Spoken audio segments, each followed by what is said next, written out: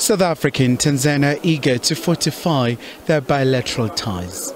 Trade and investment are extremely vital if the two allies want to resuscitate their battered economies. It is essential that we achieve mutually beneficial economic ties and that we see investment flows grow between our two countries, as these two streams are the foundations for regional integration.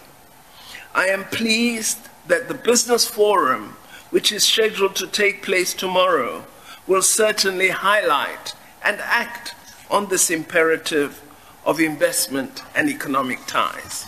The two ministers say the state visit is going to enable Dodoma and Pretoria to review their binational commission.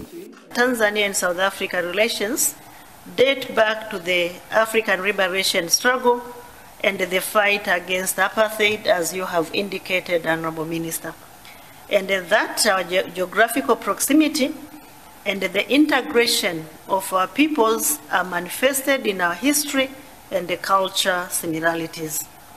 We are fraternal brothers and sisters and bound to remain brothers and sisters.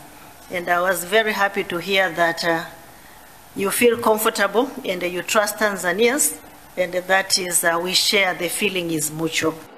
During the course of the state visit, a business forum will be held. The private sector remains an engine and a driver of growth to our economies, and as such, a key player or a key partner to the public sector. We therefore need to recognize the importance and the contribution of the private sector. There are 17 agreements and memoranda of understanding that exist between our two countries in various fields of cooperation. I am, however, not satisfied at the implementation with respect to these agreements.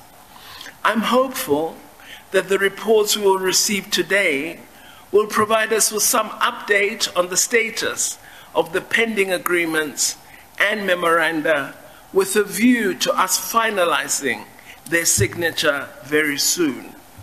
The strong economic ties between the two countries are evidenced by the presence of more than 250 South African companies in diverse sectors in Tanzania. Khumalo, SABC News, Johannesburg.